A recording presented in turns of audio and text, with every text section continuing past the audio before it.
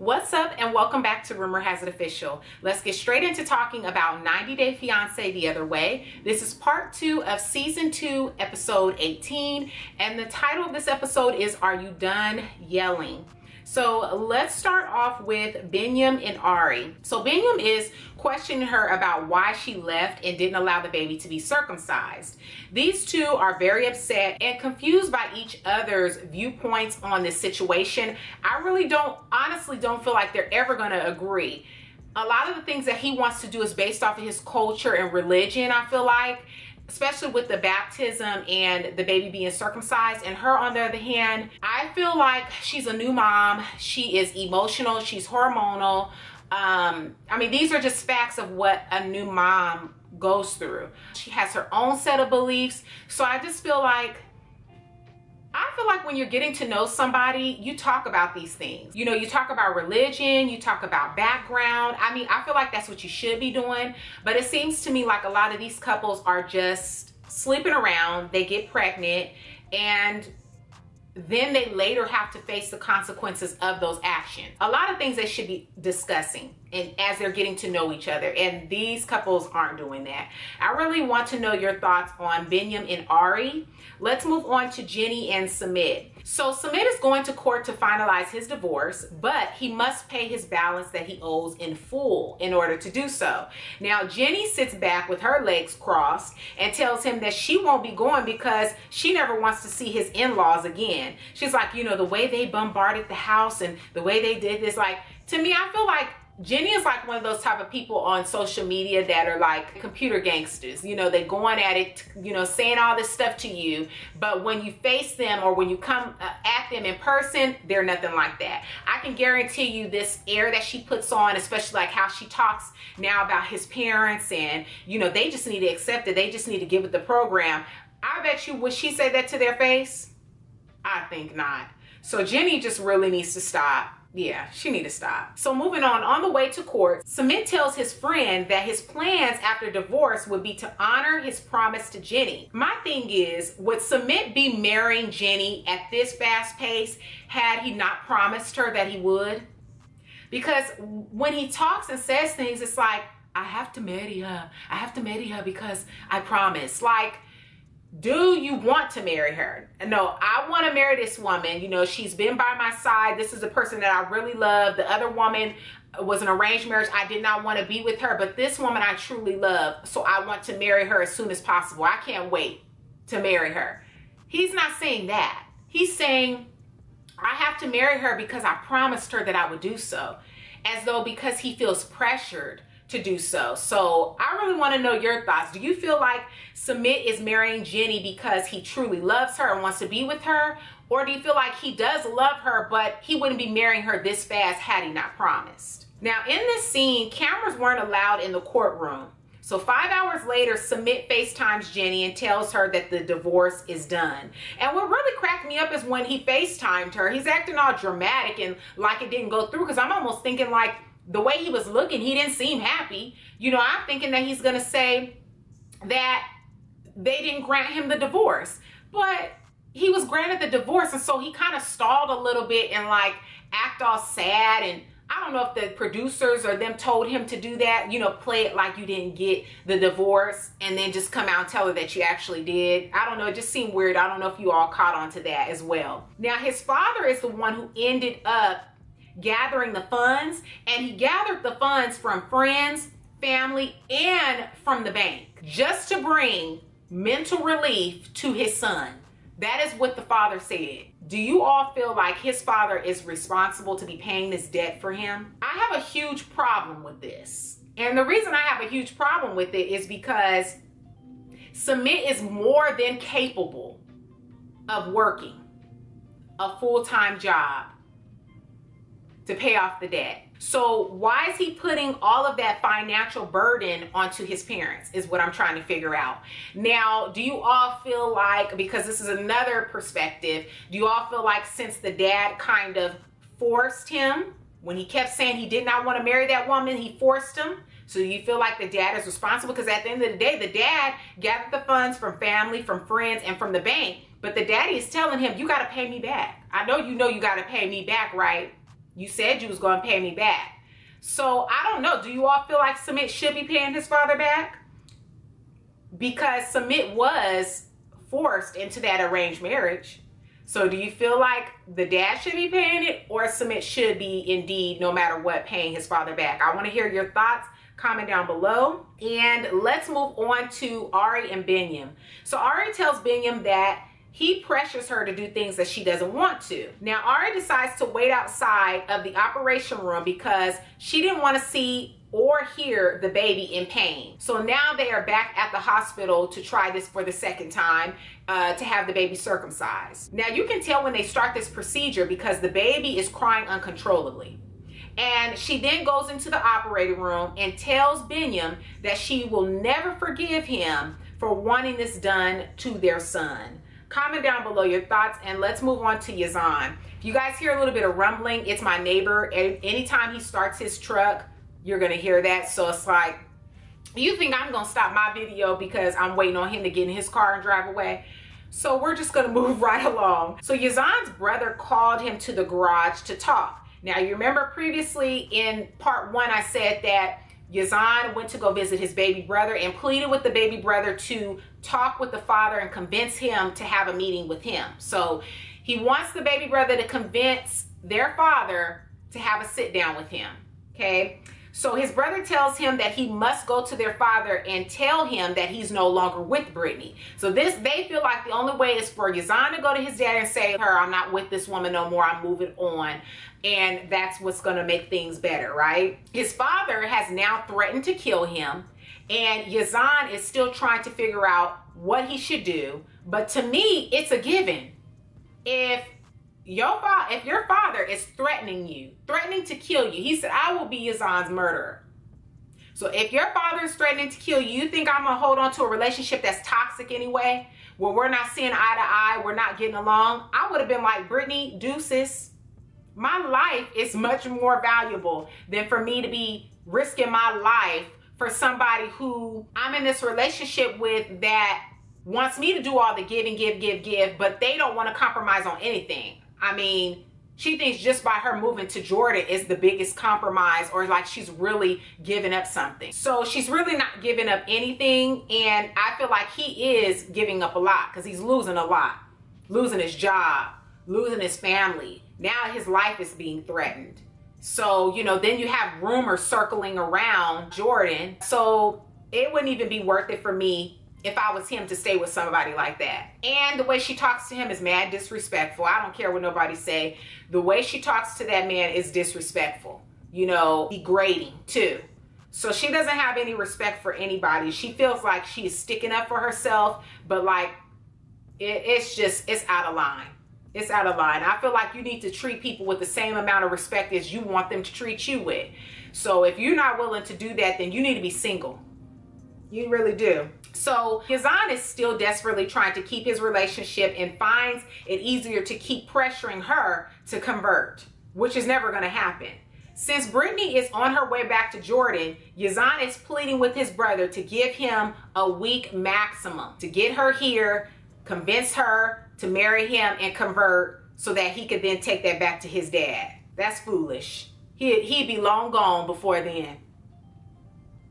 Comment down below your thoughts, and let's move on to Jihoon and Deavan. So it's hilarious to me when they show Jihoon and Deavan, because you know that little intro part that they show the couple, and so sometimes they'll be happy with each other, and then sometimes the intro, based on if they had an argument or not, they'll be mad and they'll be crossing their arms with their backs turned towards each other. Well, that little intro part before they get into their scene, it's funny to me seeing Deavan with that pink dress on and those pigtails, because she keeps reminding me of Wednesday from the Addams Family.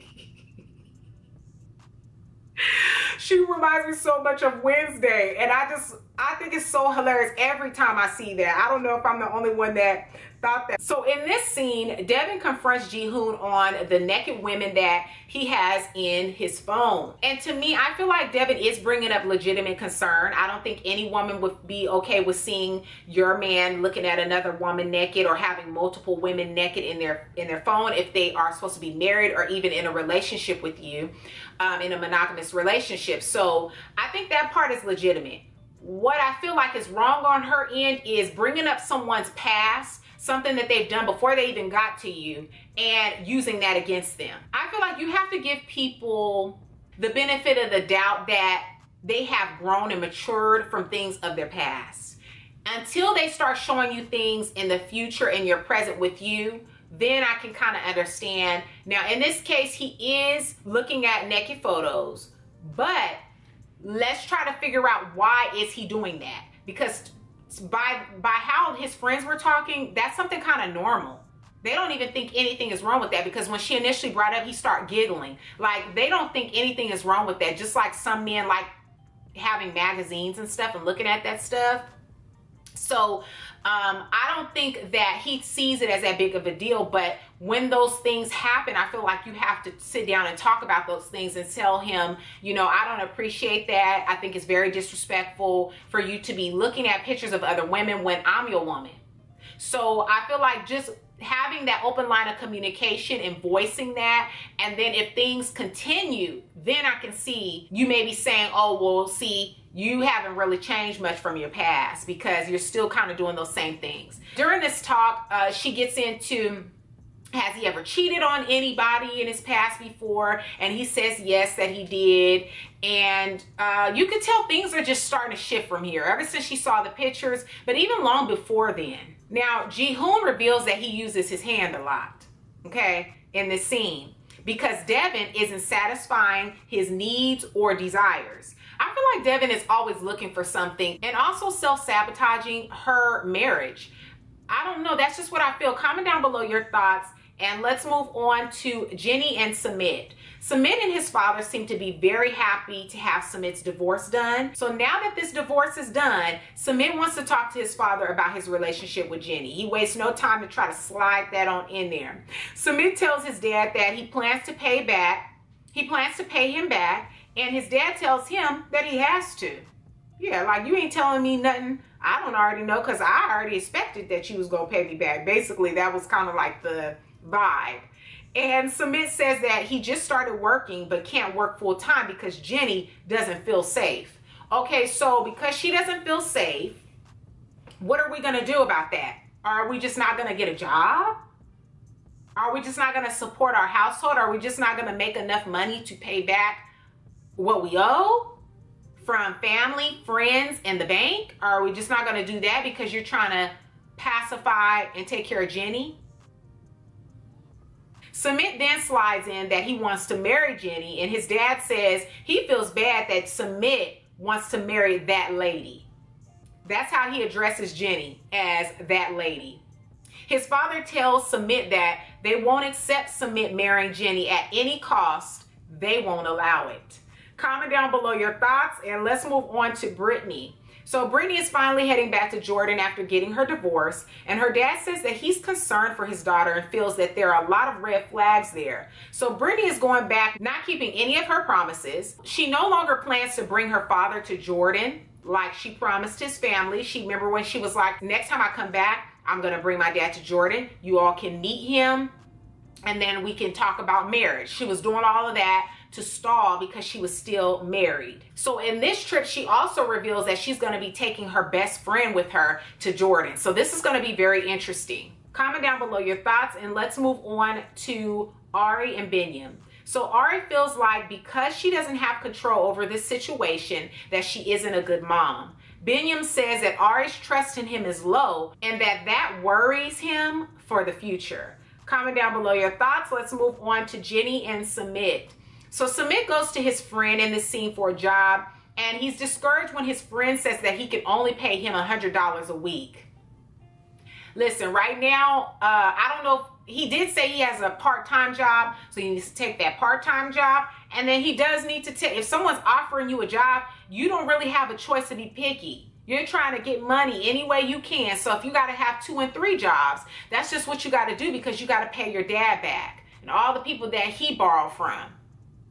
So he's being very picky. He's like, I won't be able to do that. But somebody offering you a job, even though it is just $100 a week, you need to take it. You don't have he really doesn't have any experience. So like, where do you think you're going to get hired at and get more money than that? he need to get him a side hustle, selling something, and he needs to keep that part-time job and work for his friend. And also while he's doing that, maybe try to find a better job that's full-time and tell Jenny, I'm sorry you scared to be here by yourself. Old girl really needs to suck that one up, unless he's just gonna suck up her Social Security check dry. And then what's she gonna do? Hot mess, okay? Comment down below your thoughts. And let's move on to Kenny and Armando. Kenny and Armando take all their documents and have hopes for a marriage license, but they're automatically denied. Their protocol is to deny same-sex marriages right away. They're advised to go to the Human Rights Organization, and the lady that is helping them with the document says that she'd be more than happy to help them through this process. Kenny is very negative, but Armando seems to be more positive and hopeful. Comment down below your thoughts, and let's move on to Brittany. So Brittany is headed back to Jordan, and her friend will be meeting her there the day after. Her dad says after the fights that he's overheard, he doesn't see Yazan as the right man for his daughter. Once Brittany gets in the car and is headed to the airport, she starts receiving a whole bunch of texts from Yazan. He says that he got in a car accident and sends her a picture, and he blames her for the reason that he got into the car accident. And to be honest, this is the most dumb and petty argument ever. Yazan is frustrated and yelling, and Brittany calls him a girl and tells him to shut the bleep up. This is what I mean by the disrespect. He's yelling and he's frustrated, but I didn't hear him cussing her out and calling her out her name. Telling him to shut the bleep up. She's disrespectful. She needs to stay her tail right in Florida. I think that's where she's from. She needs to stay there in Florida. I feel as though Yazan is very angry, and that's coming off as a buildup because he's doing all of these things to make Brittany happy. But in result of him trying to please her, bad things are happening to him as a result of that. So I feel like he really needs to hang this up and walk away from this relationship and start fresh, because this is very toxic. I just feel like it wasn't gonna work from the very beginning. I'm most certain that this show was her idea and not his idea. She wanted to get up here because, like I always say, she's using this as a platform to be seen, to get her name out there. And I doubt that this is really even about love. This is just irritating, okay? Just watching them is very irritating. So I'm really curious to hear your thoughts on 90 Day Fiance The Other Way. This is season 2, episode 18, part 2. And the title of this episode is Are You Done Yelling? Comment down below, give this video a big thumbs up, share this video with a friend who also loves watching 90 Day Fiance The Other Way. Don't forget to subscribe and hit the bell so you'll be notified on the next time I make an upload, and I will catch you all in the next video. Peace.